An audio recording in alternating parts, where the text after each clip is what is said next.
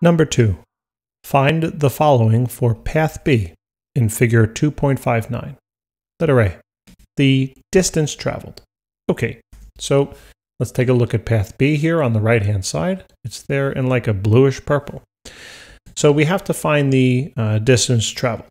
So recall that the distance is simply the amount, right? Amount of ground covered. Okay, so let's see. It looks like B is starting at 12, right? And it's ending, it looks like at about, if I were to draw a little line down there, looks like it's ending at about 7, right? That looks like it should be about 7.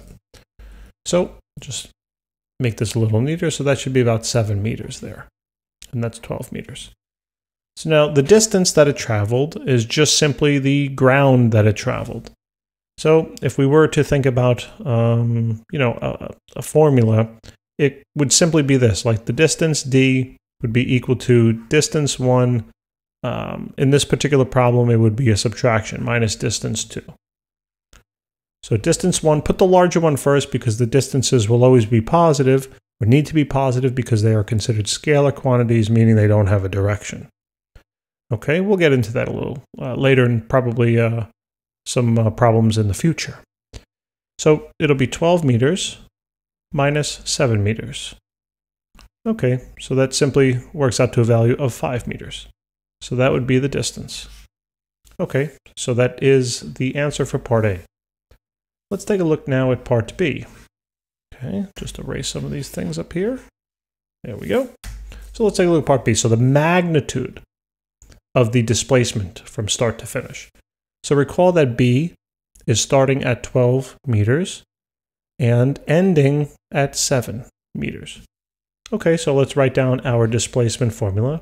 So the change in displacement is equal to the final displacement minus the initial displacement. Now, since they are specifically just asking for the magnitude of the displacement and not the displacement itself, simply take the absolute value. Okay, so now the final value was 7 meters minus the initial value was 12. That means it would be a negative 5 meters. But again, since we just want the magnitude, we don't want to know the sign, it would simply be just 5 meters.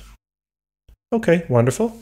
That takes care of part B. And now part C, it wants to know the displacement, not the magnitude, but the actual displacement.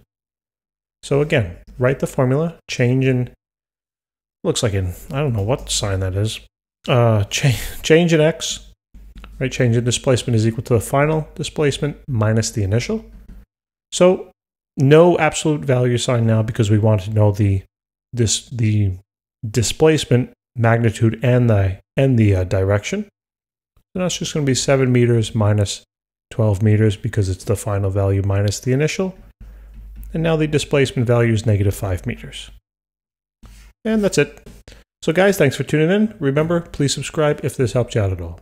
See you guys next time.